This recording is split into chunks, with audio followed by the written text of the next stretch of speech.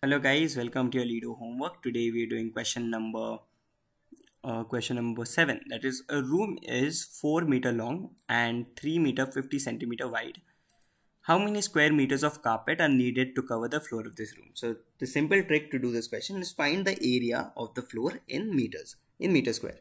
First of all, the length is given to us as 4 meter and the breadth is 3 meter 50 centimeter. First of all, convert this into meters.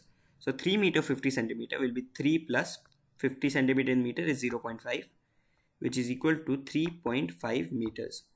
Now the area of a rectangle is equal to length into breadth, which is equal in this case is 4 into 3.5.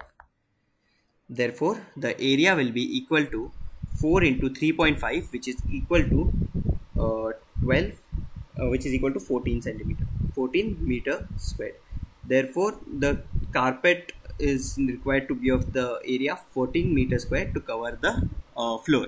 Thank you so much guys for watching the video. If you have any more doubts, please let me know in the comment section. Also, please like the video and subscribe our channel. Thank you so much.